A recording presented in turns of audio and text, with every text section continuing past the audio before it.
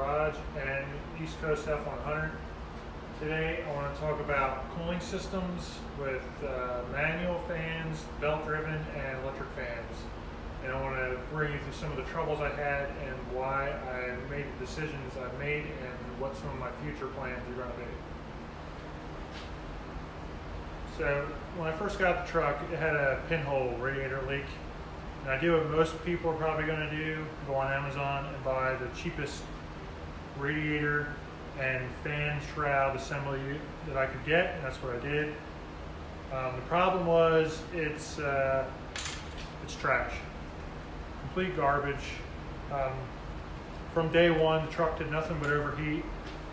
It overheated over 50 miles an hour, it overheated at idle. And this is a big block Ford with the FE 390, so they don't have the best cooling system, so it's going to take a lot to get this thing cool.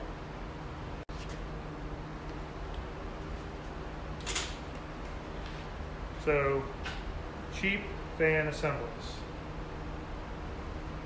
This is probably one of the poorest designs I've seen. The fans are underpowered, they're only 80 watts. When I was reading the description, I thought it was 2,000 CFM per fan. No, it's 2,000 CFM for both fans. And when the fans are running, it's about a quarter to a half inch spaced off the radiator. And all these louvers here, it would pull air through here and around the shroud before it pulled it through the radiator. So it would just overheat and overheat and overheat.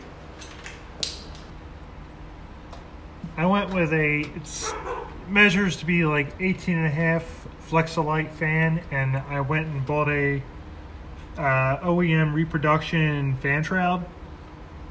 The fan shroud works with all the FE motors, the 460. It's advertised from 67 through I think 72. I could be wrong on that. I will I'll double check that and let you guys know. But I don't have a clutch, and I still have a healthy gap over here, over on the top of the shroud and on the bottom of the shroud. But it moves so much more air, it's not even funny. One of the things I noticed, just the charged water going back into the water pump, the return, 40 degrees colder with this setup than with the other electric fans.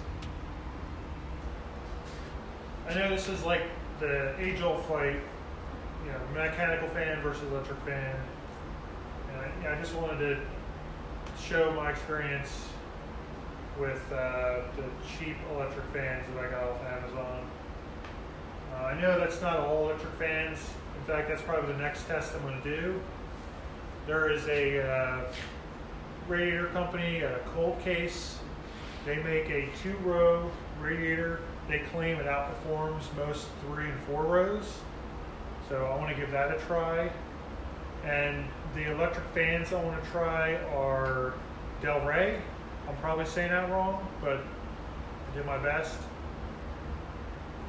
They sell a pretty beefy fan setup.